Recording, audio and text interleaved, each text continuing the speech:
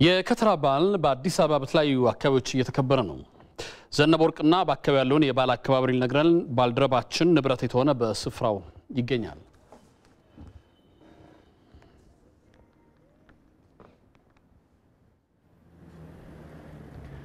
ንብረት እንዴት ውለሃል? እስቲ አንተ ባለበት የዘነበ ወርቅና አካባቢ ያለው የከተራ በዓል አከባበር ድባብ ምን ይመስላል? እስቲ አስቃኘን። አመሰግናለሁ። አንተና እንግዲህ ከቢሮ ከወጣንበት ቅጽበት ጀምሮ በከተማዋ በተለያዩ አካባቢዎች የከተራዊም ደግሞ የጥምቀት የዋዜማ በዓል ደመቅ ባለ ሁኔታ እየተከበረ ነው። እዚህም ከጀርባ እንደምንመለከተው እንግዲህ በኢትዮጵያ ሰንደቅ ዓላማ መንገዶች አጊጠው እንዲሁም ደግሞ ለታቦታቱ መቀበያ በአካባቢው ወጣቶች በተሰሩ ድንኳኖችና በተለያዩ ጌጣጌጦች አካባቢዎችን በማሳመር ወጣቶቹ የከተራ በዓልን እያከበሩ ነው የሚገኙት። በዚህ በዘነበ ወርቅ አካባቢ እንግዲህ ከጀርባዬም አጠቃላይ ባክግራውንዱን ማየት ይቻላል። ያለው የአከባበር ሂደት ከወዲሁ ደመቅ ያለ ይመስላል። በተለይ አካባቢ ያለው የበዓል ድባብና የከተራ አከባበር ወጣቶቹ ተሰባስበው ታቦታትን ለመቀበል ዝግጅት እያደረጉ ነው ያሉ። እንግዲህ የከተራ በዓል በየዓመቱ በአዲስ አበባ ደመቅ ባለ ሁኔታ ነው የሚከበረው። ዘንድሮም ያንን ነው የምንመለከተው።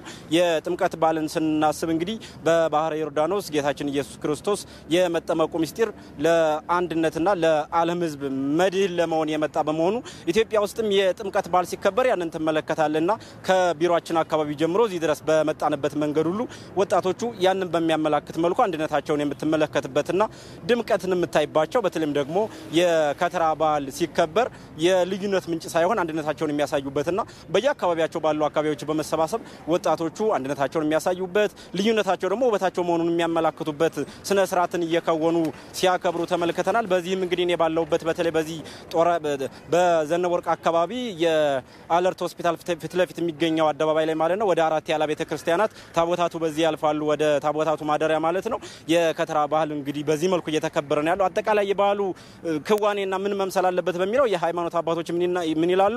የከተራ በዓልን በተለይ በጥምቀት ዋዜማ የሃይማኖቱ አባቶች በተለይ ነገ የሚከበረውን የጥምቀት በዓል ምክንያት በማድረግ ወይም ደግሞ መከተር ወይም ደግሞ መገደብ ከሚለው ስያሜ ጋር ተያይዞ የመጣ ስለመሆኑ ይናገራሉ። እንግዲህ ዛሬ ታቦታቱ ወደ ባህረ ጥምቀት እየወረዱ ነገ ደግሞ ምእመኑ የሚጠመቅበትን ውሃ ይገድባሉ። ያንን ማሳያ ተደርጎ ይነሳል። አዲስ አበባ ውስጥም እንግዲህ በተለያዩ የከተማው አካባቢዎች ከቢሮ ጀምሮ እዚህ ድረስ ረጅም መንገድ ነው የመጣ ነውና በተለያዩ አካባቢዎቹ በዓሉ በድምቀት እየተከበረ ወጣቶችም ታቦታትን እየጠበቁ ስለመሆኑ ታዝቤያለሁ። እዚሁ ዘነበ ወርቅ አካባቢ ያለው አከባበርም በዚህ መልኩ ደመቅ ባለ መልኩ እየተከበረ ነው የሚገኘው። ወደ ኋላ ላይ ደግሞ እንግዲህ በሚኖሩን የዜና ወጃ ሰዓቶቻችን ወጣቶችን አናግሬ እመለሳለሁ።